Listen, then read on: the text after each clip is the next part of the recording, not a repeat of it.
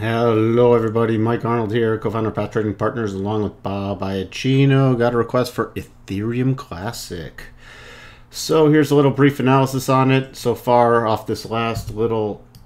So we had the sell-off. Now I got the retracements on here for the GAN levels. We hit a nice low here, higher low. Now we've just put in a higher high, nice recovery pattern. Went sideways, separation of the moving averages, caught on it, now pushing up.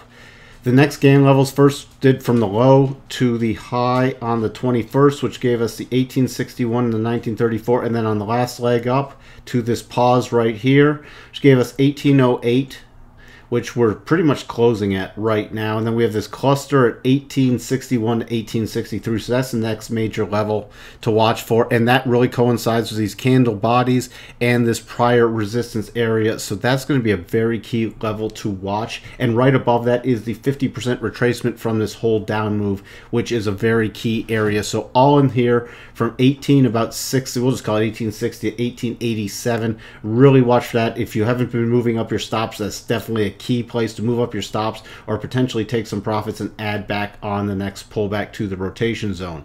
First major level of support now is this prior breakout level 1758, right around in there. You can see it was a little support over in here also. If we do pull back lower than that, really watch for the rising 8 coming in with about the 17 area, 17 to 1715. That's what we'll be watching for also, next key level of support. And if we do fall below that, the level we really don't want to break below is 16. 1597, 1614. Right in here, we got the hooking up 50, the hooking up 21, forming a dynamic rotation zone area.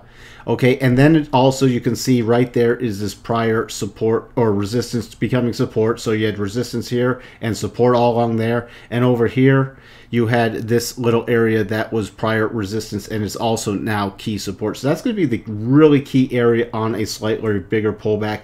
And if this doesn't push up soon, we might get a slight divergence. So we might be looking at that bigger pullback.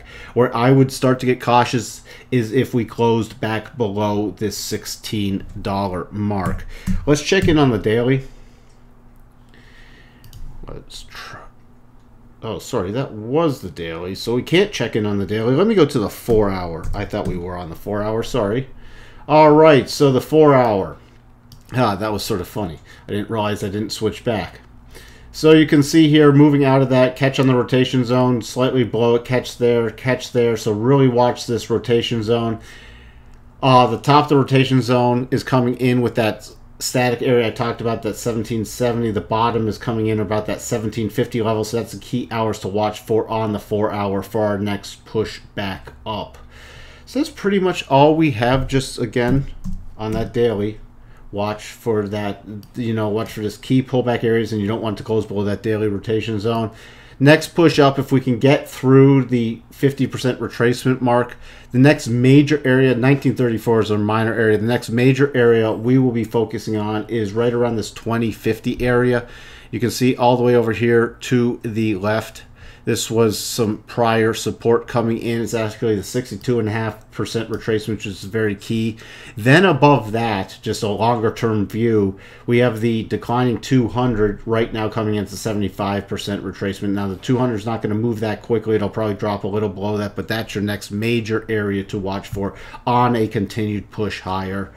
So that's what we'll be looking for. There's our brief analysis for Ethereum Classic. Hope everyone's doing great trading the cryptos, and we'll talk to everyone soon. Bye for now.